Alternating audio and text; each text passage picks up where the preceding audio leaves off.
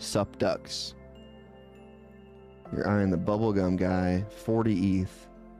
Yeah, he's running for the best duck. Can you go 42.60? This is the best part of the conversation. Can you go 420.69? Yup.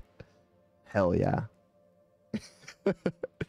We don't... first, charge your phone, please, dude. That's crazy.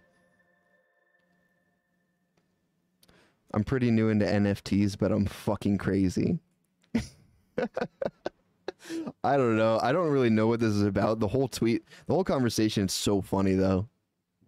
And it's FAZE Banks. I don't know who that is. Is he the one who did the Save the Kids coin?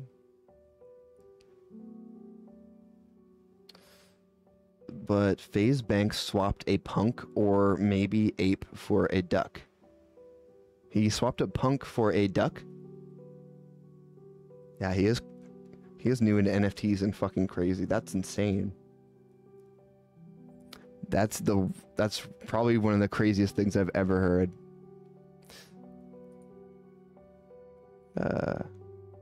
Cool. I don't have much of a hot take here, but then he sold the duck for 50 ETH and bought a better punk. Cole, did that happen? They ask you how you are, you just have to say that you're fine when you're not really fine, but you just can't get into it because they would never understand. Did that happen?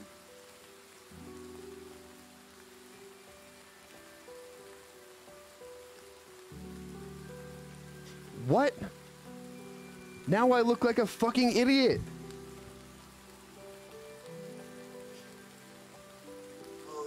Oh.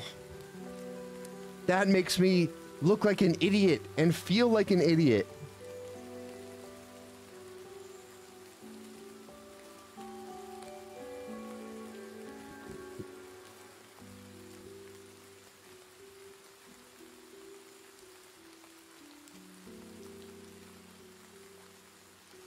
God damn it, dude.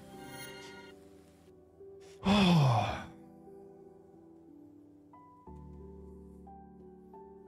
My take is still the same. Just because people succeed on dumb things doesn't mean that it's not still dumb.